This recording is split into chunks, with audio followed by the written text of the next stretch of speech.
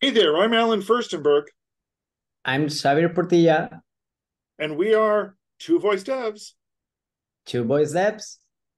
Hey everyone, Mark is out again this week, and there have been some interesting Alexa announcements. So I asked Xavier to come on and talk about them. And for starters, Xavier, am I pronouncing your name correctly, or at least close to correctly? Is Xavi. The X is an S. Xavier. Did I get closer that time? Yeah, yeah. Okay. So I invite Xavier on the show to talk about it.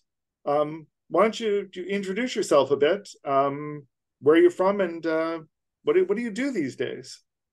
Yeah, I'm from Valencia, Spain, but currently living in Madrid. So yeah, I'm Spanish, and I work as a head of cloud at VoiceFlow. And right now, I am visiting the VoiceFlow offices here in Toronto, in Canada. And yeah, voice flow, for the ones that don't know about it, is basically that the conversational AI platform where you can design and launch your assistants with no code, drag and drop blocks, super easy, and in less than, I don't know, like 20 minutes, 15 minutes, you have an assistant running. So yeah, I'm working there. I think you are like a wide user as well of VoiceFlow, right? I'm actually a very infrequent user. I really only hadn't used it until a couple of months ago when I did it for the prompt hackathon that VoiceFlow was a sponsor of. True, true, true. With OpenAI. Yeah, and that got me into it. That got me really excited about what VoiceFlow can do. So uh, I feel like we're gonna have to bring you back on a future show to talk about VoiceFlow and what's going on there because I know a lot is happening. Um, Yes, yes. but before we get to the stuff that's with Alexa, um, can you tell a little bit about how you got into this industry? What your background is? Yeah, so that's quite interesting. So I started like in this, like conversational AI field like in 2019, when Alexa arrived to Spain, basically. Mm-hmm. And yeah, I don't know, I don't remember like when or how I read like there were like apps for Alexa that are basically the Alexa skills. There are voice apps that are running on your Alexa enabled devices.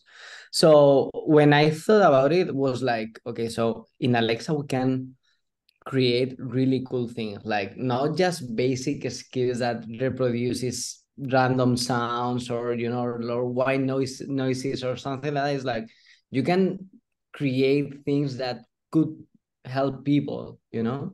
So that was basically why I've started. So since 2019, I was like kind of advocating, for Alexa. Like I wrote a book in Spanish and also in English Mm. called The Alexa Revolution. That like it's from zero to hero in Alexa skill development.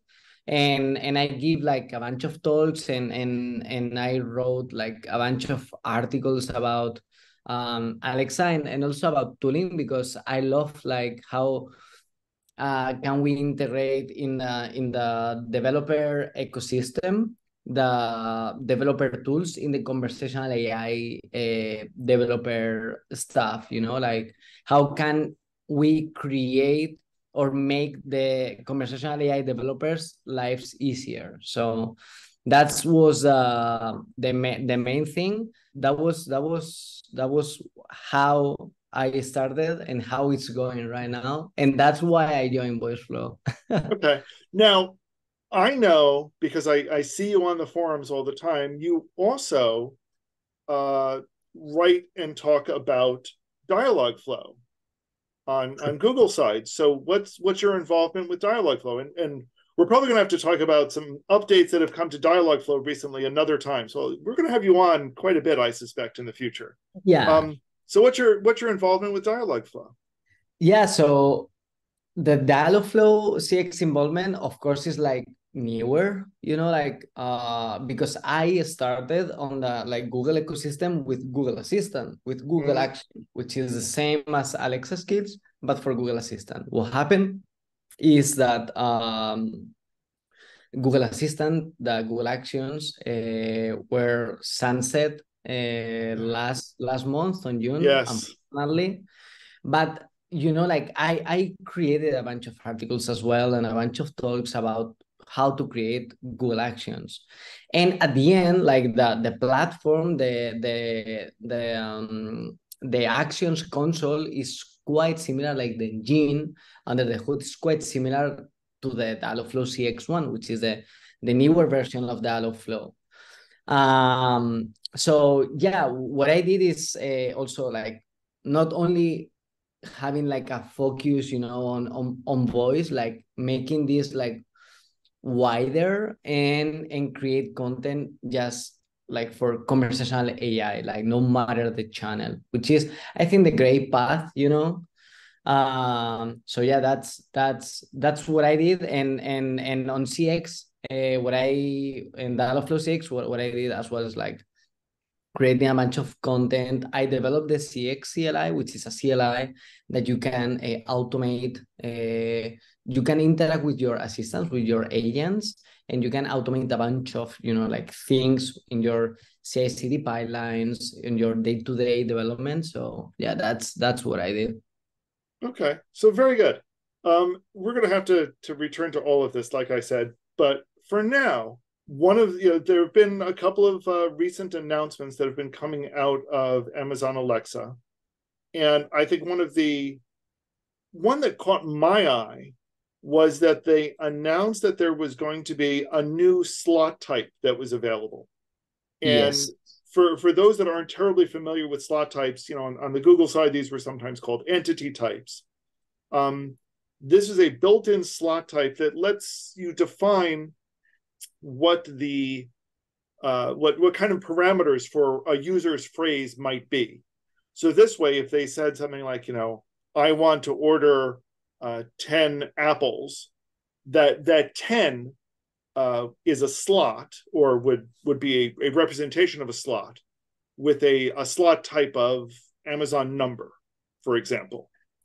And there are a number of other built-in slot types like date, time, phone numbers.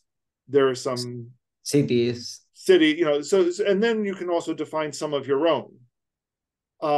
One of the real challenges, though, has been for kind of more esoteric and weird ones like postal codes and other things that are a lot harder to define. So what's this new type that they've announced? So the new type is the Amazon.alphanumeric, which is in public beta, except Arabic for now. But as you said, like there are weird scenarios or different scenarios that require like this kind of slot. So for example, let's say that you create an Alexa skill that here in Spain, for example, you can know the year of your car, okay? Just telling the plate, Oh, okay? interesting. Okay. So for these kind of things, if you wanna create an Alexa skill and you have to spell your plate, before this slot was super complex, but with this slot right now you can spell alphanumeric things like 1, 2, 3, 4, H, W, Z, for example, and it will transform that into a real value, into a string, and then you can manage that super easy. So and you and me, Alan, on forums, on Slacks, on the Alexa official community, we have seen a bunch of questions like how can I or how is the best way to get the phone number, for example. It was complex because, for instance, the phone number depends on like the country, like for Mm-hmm. instance, I think the US or Canadian numbers are fully different than the European ones or the Spanish one, you know. So with this slot, it solves a bunch of issues like that. So I'm so happy to see this happening. And yeah, and I think like under the hood, like all the ML stuff that is running to have these recognitions are like quite complex. So yeah, kudos to the Alexa team to release this thing. I'm quite happy, and it is gonna solve from the conversational AI design perspective a bunch of issues. No, I definitely agree. I think previously we would have to, I've seen workarounds like telling people, um, give the license plate number and say a word for each letter. Yeah. Or, people would have to be trained in the international alphabet. So they'd say something like, Alpha, Bravo, Zulu, 429. And maybe it would pick it up and maybe it would somehow treat the number TO, the number two is the word TO. And it was very messy what you had to do to get this information out. Yes. And now it's a lot simpler. So I think this is a great change. I do think it was interesting that it's not available in Arabic. I'm kind of, it's not available in Arabic, but it is available in some of the Asian languages, which I thought was interesting. So Yeah. I'm kind of curious to see eventually how that will work its way out. Yeah. But it's a great addition. I think the next one, if I have to pick like what the next slot or kind of thing, I would say like a regular expression one. That would be nice as well. A regular expression one, Yeah. yeah, and that's interesting because that's been available in Dialogflow for a while, and it's been available on some others. Yes. It does pose a lot of additional challenges, though. It would be interesting, and one of the things that I guess is now possible is that you could certainly enforce that sort of thing yourself using this alphanumeric type. Yeah. And get the type and then check it against a regular expression yourself. And this Exactly. makes it that sort of thing a lot easier to do. Exactly. Exactly. No, so any other thoughts? No. So happy and happy to see like what is gonna come on the Alexa ecosystem. And yeah, because everything that like comes to the Alexa ecosystem that makes like the development easier is widely welcome. Definitely agreed. So it's not a huge update, but I think it's one that certainly has a lot of potential to make a lot of skills just a little bit easier for users to use, and that's kind of important in the end. Yeah. So, as always, we'd love to hear people's feedback. You can leave comments here or on Twitter or LinkedIn. What's the best place that people can find you if they want to follow you and ask you some questions? So that would be Twitter at Shavidop. That is gonna be the place, I think. Very good. So again, thanks for joining us today, and everyone else, we will see you another time on Two Voice Devs. Two Voice Devs. See you. Take care. Bye. Bye bye.